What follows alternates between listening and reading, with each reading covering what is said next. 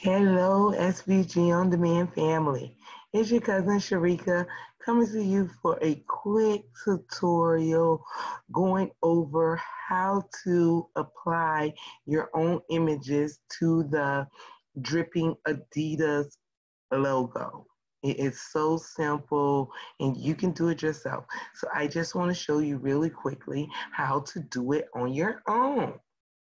All right, family. So first thing we're going to do is head over to Google, where we're on the on-demand website. Don't forget to check out our SVGU Masterclass subscription group here if you would like to learn with us on a weekly basis. All right, so we're here on Google, and all I typed in was dripping Adidas logo, and we're gonna go over the images.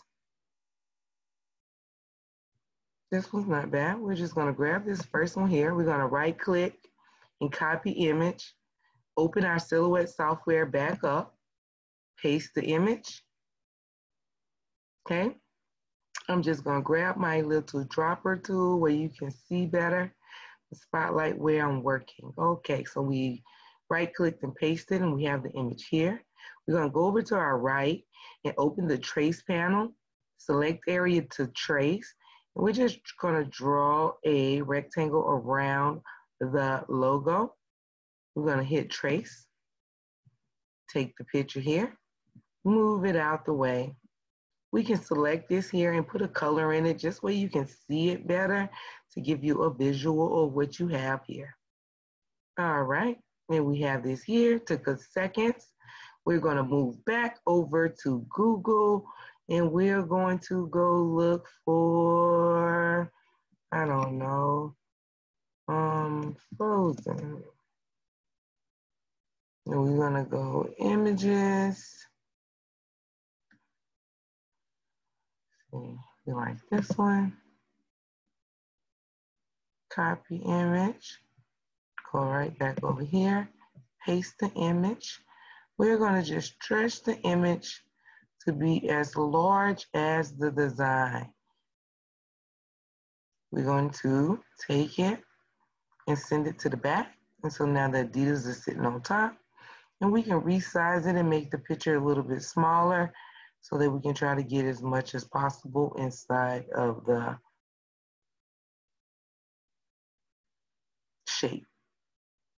Okay, we're gonna grab both pieces, go Object, Modify, Crop,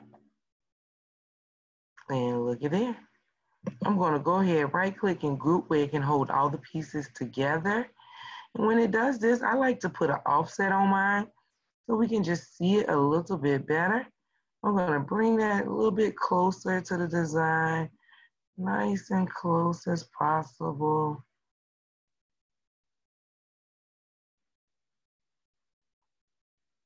Now I can select a base color like black if I wanted to, but if I wanted to use my dropper tool here and grab one of the colors inside of the design, I can do that also.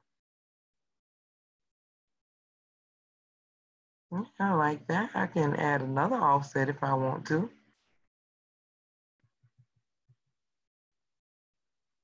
And it's up to you how close or how far away you put your offset on it.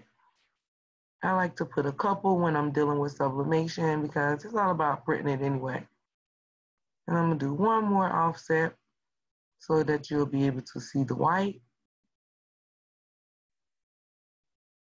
Maybe a black. Or I can use my dropper once again and grab a color in the design. I can take it all, right click and group it together. And now I have one piece here. And if I wanted to keep going, I can go over here and find an image with no background.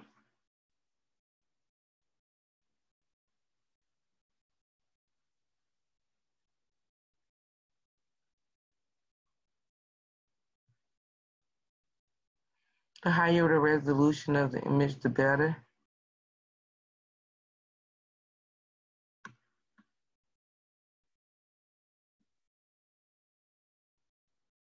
Let's see.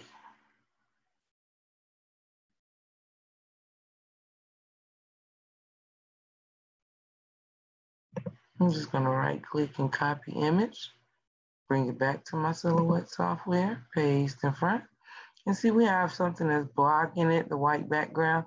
To get rid of that white background off of an image, all you have to do is trace, select area to trace, draw your rectangle back around it, bring your threshold up till the image is nice and yellow, not that yellow. Okay, and we can hit trace and detach. Move this away, and now we have this piece here.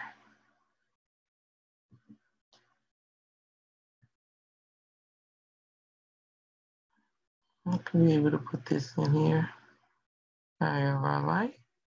If I want to add it up here, I want to add some more frozen image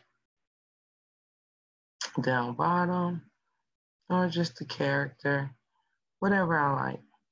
But this will work with any image that you do. And check this out. Since you have grouped it together, you ungroup it and grab this original piece here and go back over.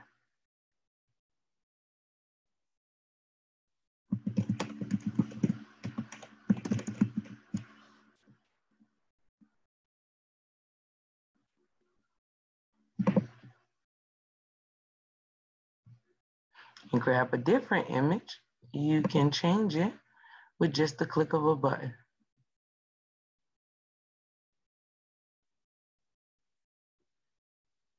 Send to the back, grab both pieces, objects, modify, crop.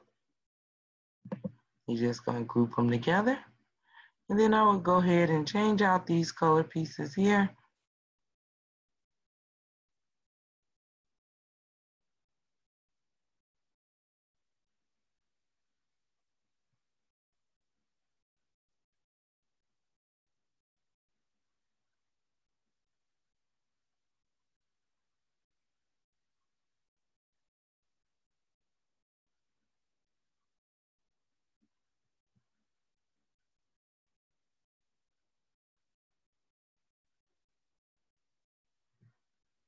And there you go. All right, I hope you enjoyed, family. It's just a quick little tutorial for you. If you like, please don't forget, if you're watching this on YouTube, to give us a thumbs up and don't forget to subscribe. If this is your first time here, say hi in the comments and let us know if you enjoyed. Talk to you later.